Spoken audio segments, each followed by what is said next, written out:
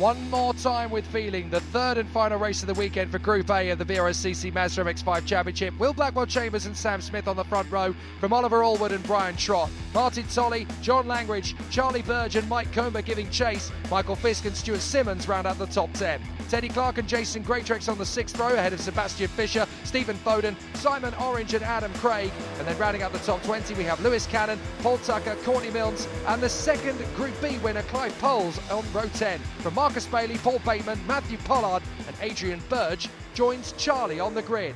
The red lights are on, we're on board with Charlie Burge, the privateer in the 94, and we're racing at Brands Hatch for the third and final time. Not a bad start from Burge as we get away to the left-hand side of the car, but to the right-hand side of us, that is Langridge losing a place, and Martin Tolley, fingertips touching on the doors, and very nearly cars touching as they come through. Absolutely the eye of the needle threaded beautifully, but Blackwell Chambers once again out in front. How does he do it? Every single time. Terrific start. And a very clean one as well, actually, for the third race. This should be the feistiest and most combative of the races, but it is going to be a close one as they come off of the turn. Down the bottom of the hill, there's a bit of a slip and slide in the middle of the field. One or two drivers going sideways. That looked to me like Jason Greatrex going a little bit sideways out of the Graham Hill bend there, and he was actually in the battle with Stuart Simmons at the time, but Sam Smith is leading. Sam Smith is leading. So that is a change of lead then. Blackwell Chambers in second position. So for the first time, Blackwell Chambers has not led the first lap. We're on board with Charlie Burge. That is Martin Tolley trying to charge up to us. Is he going to get the move on the inside? No, he's just going to give a little bit of a nudge on the way into Paddock Hill Bend. That's not shoving people around a racetrack, that's just good battling. Blackwell Chambers is back, trying to make the move on Sam Smith. Smith is defending to the inside. They've obviously made some progress overnight, and Brian Trott is through to third position. Smith is back in the lead, Blackwell Chambers second. Game on. Is it going to be the hat-trick for Blackwell Chambers? Well, not if Sam Smith's got anything to say about it. Blackwell Chambers up to the left-hander in a Surtees. Look at the battle this time, it's even closer than it has been before. And John Langridge is now in the top 5 in car number 5 as he battles his way through. So Trott through to third position off the start in front of Allwood. Langridge in 5th position, then it's Charlie Burge in front of Martin Tolley. We're on board with Charlie Burge, 6th position, chasing down the 5th place man John Langridge, being chased by that man Martin Tolley. Little bit of a nudge as they go down the straight. That's all fine and dandy, that's all fine in love and war. Mike Comber behind Martin Tolley in the 158 trying to make his way through. Great racing here at Brands Hatch as he battles his way into the corner. Charlie Burge still top 6, holding on from Tolley, Comber, and I think that's either Greatrex or Simmons and Greatrex, depending on who is in front of the other. Looking back, they're both in very similar coloured cars.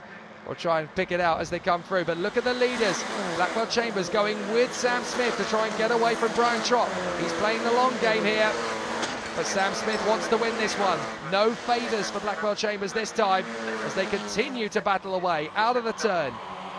Down out of clear ways, that was close for Will Blackwell Chambers. Charlie Burge, meanwhile, top 6, looks back to Martin Tolley, still easy at that at the moment. Look how close they are to the pit wall as they come over the line there. You have to take that line, it's the best way of getting across. Then you move the car across to the left hand side and chuck it in, still in 4th gear, just having eased off the power and a little blip of the brakes, but keeping back on the throttle on the way up the hill through 4th gear. You basically put the power down again as you turn in through Paddock Hill Bend and keep the pace and the flow very fast throughout. Sam Smith still leading in front of Will Blackwell Chambers. Samuel Smith looking good, and that's a move for 6th position, I think that is, for Martin Tolley, trying to get through past Charlie Burge. I don't think that worked.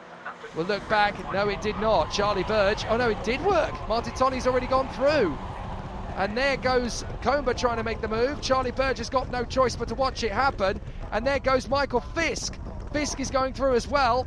And if you're not careful, you're going to lose another place to Teddy Clark. He is going to get the move on the inside.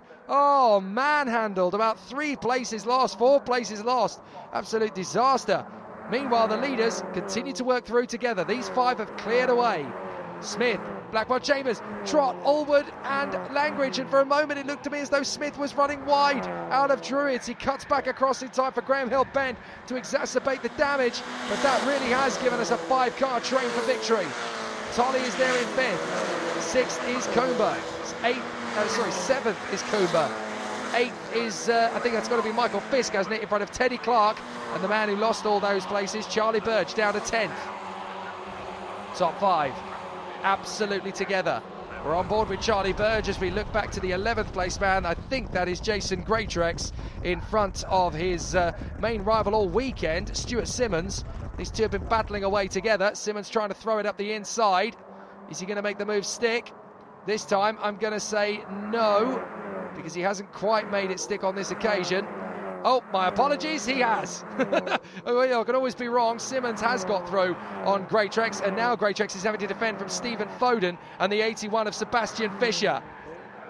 So they work their way through Graham Hill Bend. We're looking back to see how this battle is shaping up. There it is, Charlie Burge in front of Stuart Simmons.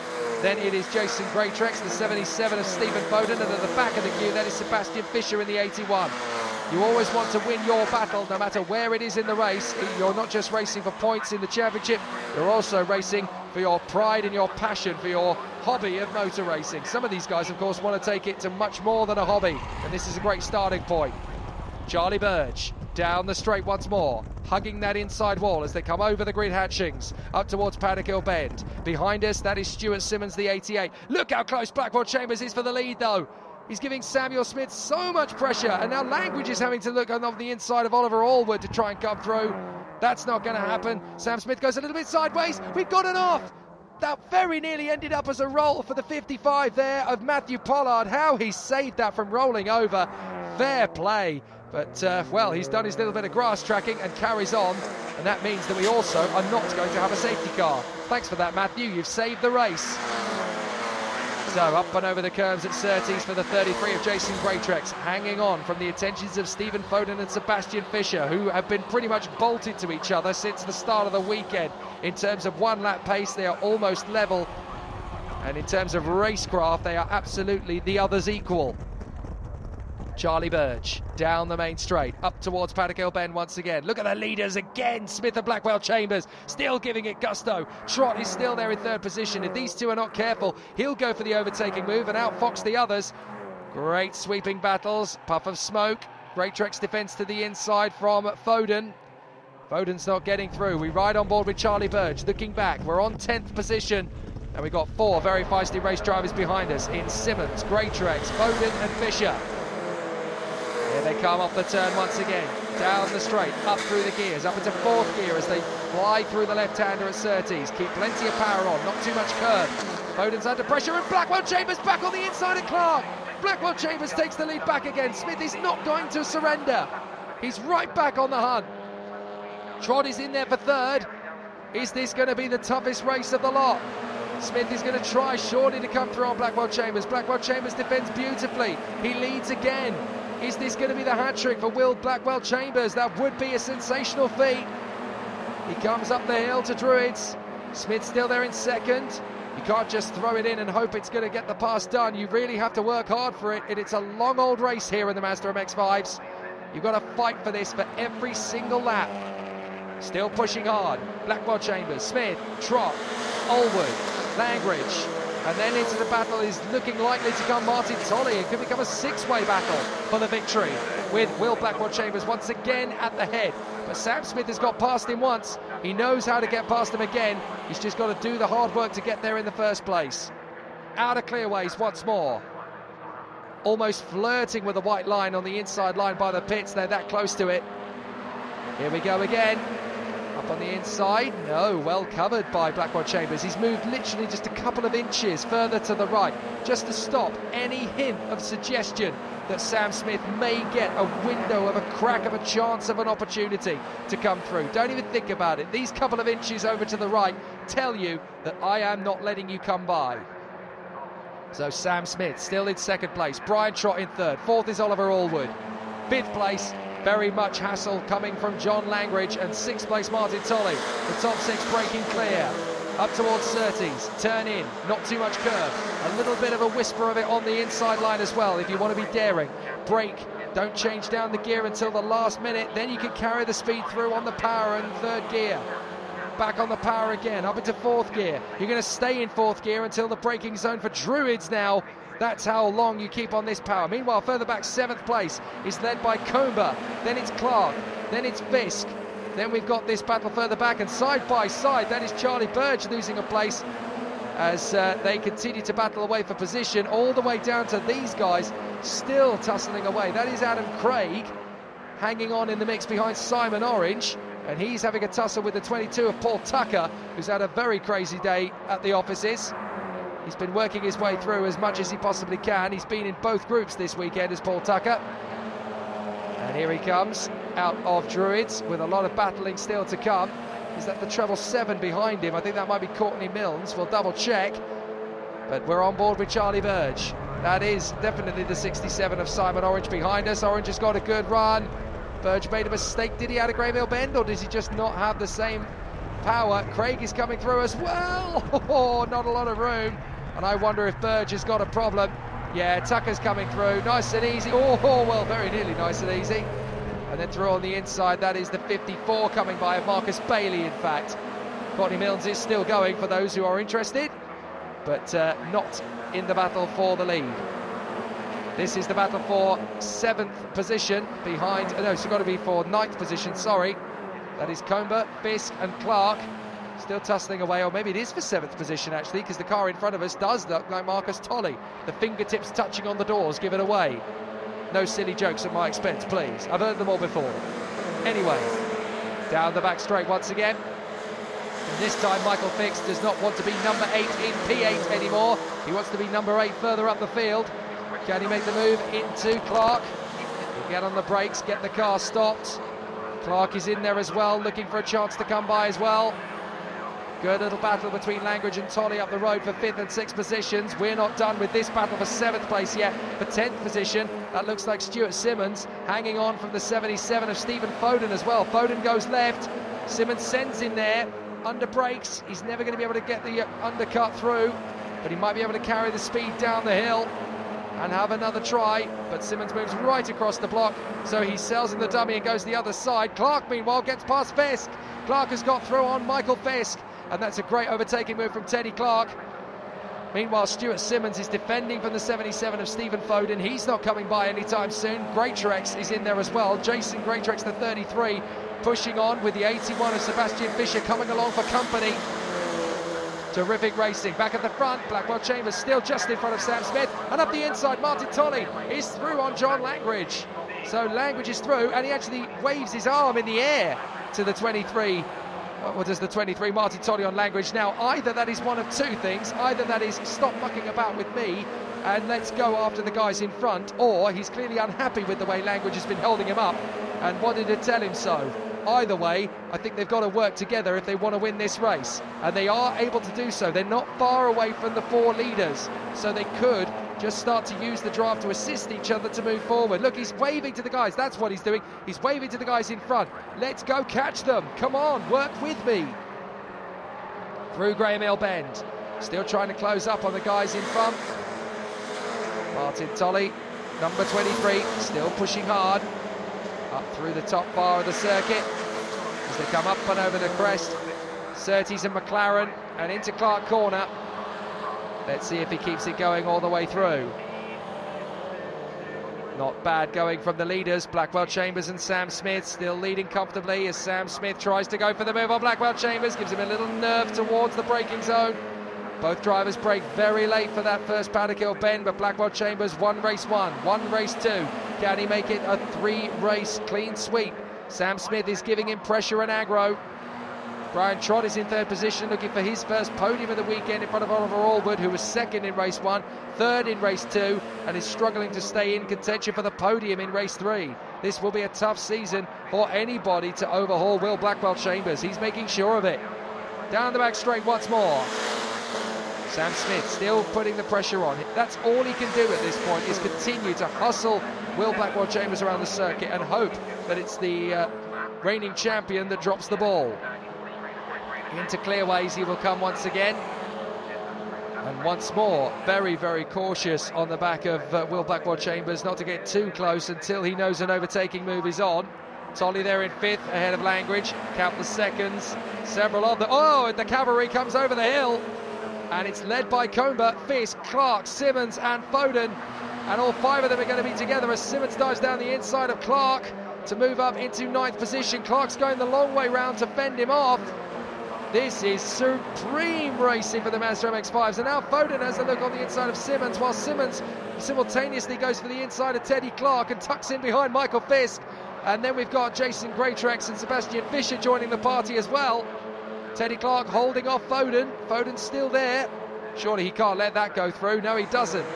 Clark manages to get through, no problem. Greatrex is now a little bit held up by Foden, and this could give Fischer a chance to come by into the position. So will he overtake? No, nothing doing at the moment. Magnificent battles from all the way from Coomber at the front of the queue down to Fischer at the back of it. 7 cars in unison battling for the victory, and certainly battling for their position, which is set to be a race for 7th position by the end of this one. But you always want to be at the front of your battle, no matter where it is on the racetrack. You want to be the one that came out on top in a pure fight. And all 7 of these guys will know just how hard it is, and all 7 of them will be experienced at being the one at the front of the queue in a particular battle, as Fischer makes his move on the inside of Jason Greatrex. A little bit more curb than was necessary for Greatrex as he held onto the place. Not his fault, of course. The car just drifted to the scene of the curb, and that's where he's going to park it for the moment. But he keeps it going. And now we've got to move on the inside. That is a move on Teddy Clark from Foden. I'm not entirely sure he got that move stuck. Let's have a look. Now he had to back out of it, and fair enough. You don't go that crazy into the corner unless you know your car is significantly faster than your opposition. Otherwise, that is just going to take you both to the scene of the accident. He's trying again, though. Foden has to go around the far side of Teddy Clark. Can he come by? No, not going to happen. He will not overtake. He's going to have to wait for an opportunity to overtake and get on the inside into Druids. He has to think about it. Clark moves across the cover. He might be able to set him up for a dummy here out of Druids. Will the car drift over to the left? Well, it does, but not in a position that gives Foden much hope for an overtaking move, certainly on that lap anyway. But this race is still just a little way to go, so every one of these drivers will want to push on, will want to get the best out of their car in the final reckoning. Russurtis and McLaren. Mike Coomber still out there in front of the number 8. Michael Fisk, having started originally down in 17th in race 1, has fought himself and acquitted himself very well up the way through the order. Firmly in the top 10, and deservedly so. They come up the hill once again. Is this going to be the opportune moment for Simmons to come through? No, it's not. He can't quite overhaul Michael Fisk. So down out of Druids once again. There is Mike Coomber in the 158 in front of the 8 of Michael Fisk. Will he manage to get the overtake on Coomber? Simmons is there still in 9th position. Then it is Clark, then it is Foden, then it is Greatrex, and then it is Sebastian Fischer. Clark defends to the inside to stop any chance of Stephen Foden getting any ideas. But Clark again just guards that inside line so beautifully, so serenely. He is having a great time out there. Foden, the back end kicks out, and he manages to get the car under wraps before the tyres even start chirping.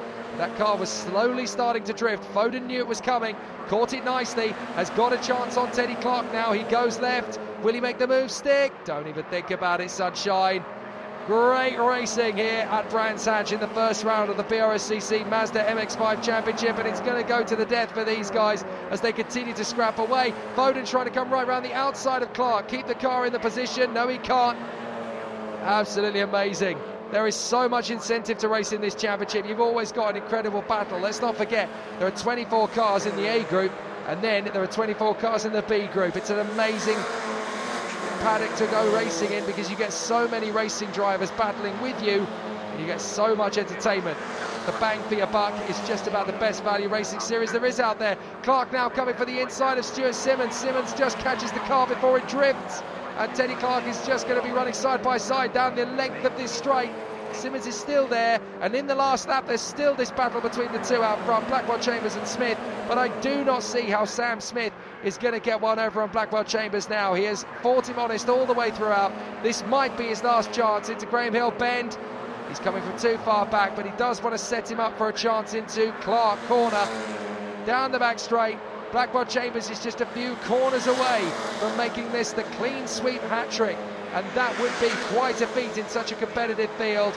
Up towards McLaren, into Clark, Sam Smith is not going to throw this one to the caution to the winds. He's going to try and out sprint into the line, but it is going to be close. Sam Smith will get the draft and drag, but Blackwell Chambers is going to beat it to the line. It's 1, no, 2, no, 3 victories for Blackwell Chambers in front of Sam Smith. Oh, that's the hat-trick for the reigning champion, from Trott in 3rd and Allwood in 4th position. Martin Tolley and John Langridge fought valiantly for 5th and 6th position. Where's the 7th place battle? There it goes. Too fast to call it. But Blackwell Chambers wins once again in front of Sam Smith. 3rd place for Brian Trott in front of Oliver Allwood, Martin Tolley and John Langridge. Then Mike Comber comes home in front of Michael Fisk, Teddy Clark and Stuart Simmons. Martin Tolley the fastest lap of the race, by the way. Stephen Foden, Jason Greatrex, Sebastian Fisher, all very close ahead of Clive Poles, then Adam Craig, Simon Orange, Paul Tucker, then Marcus Bailey, Courtney Milnes, Charlie Burge, Adrian Burge, Matthew Pollard and Paul Bateman. The only non-finisher, Lewis Cannon, but he'll be back next time, as will they all, at Snetterton. Well done to Blackwell Chambers. Will, hat-trick wins on the first... there we go. Will, hat-trick wins in the opening rounds.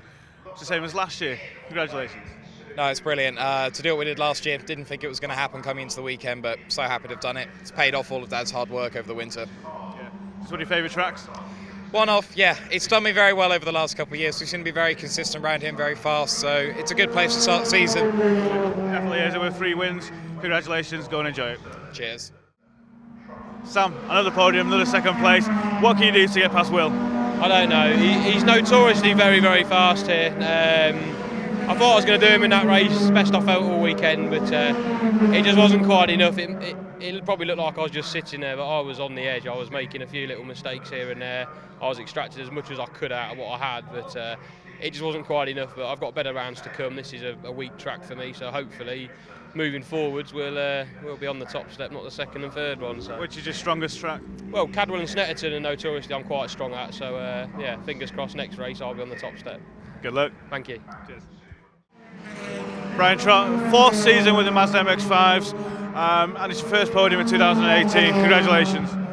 Yeah, this weekend's gone well. The car, my new car, has only been finished a week. I hadn't done any dry running prior to this round, so we knew it was going to be a bit into the unknown, but we knew we would have pace eventually, and we managed to extract it from the car. So it's a good start, 2 fourths and a 3rd, good solid points, and then build from that for the rest of the season. Congratulations. Thank you very much.